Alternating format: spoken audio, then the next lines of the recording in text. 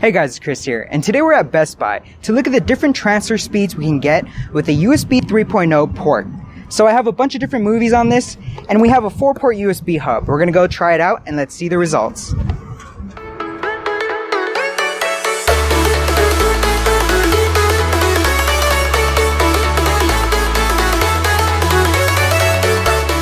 So we're at Best Buy, and of course we have to choose the Rose Gold MacBook Pro. So both products will be linked in the description below. The AUKEY 4-port USB hub and a Samsung OTG 64GB USB drive.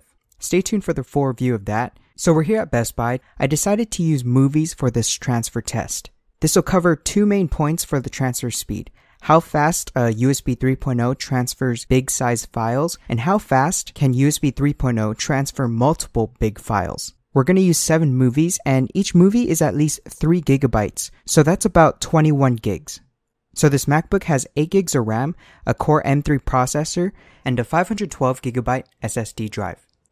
All the movies will be listed in the description below, along with their listed file size. So I dragged over around 7 video files, and they came out to be 13 gigs. Now, I know 3.0 is faster than USB 2.0, but I ran this transfer a couple times, and the speed results came out substantially better than a USB 2.0 connection. For the 7 movies, it took around 2 minutes and 30 seconds to transfer. This came at a rate of 100 megabytes per second.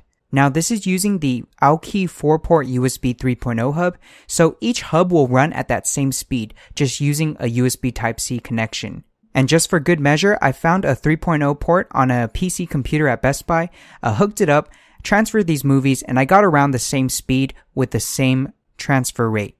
So that does it with this full test. Before we end this video, I'm going to show you how it looks like transferring these same exact files onto my computer at home using a 2.0 USB port. You can see it's going pretty slow, and it altogether took 7 minutes. I'll leave all the products in the description below, and I'll see you guys in the next video. If you like this type of video, give it a thumbs up if you learned anything, and I'll see you guys later. Please subscribe for future content. Bye guys. Here we go.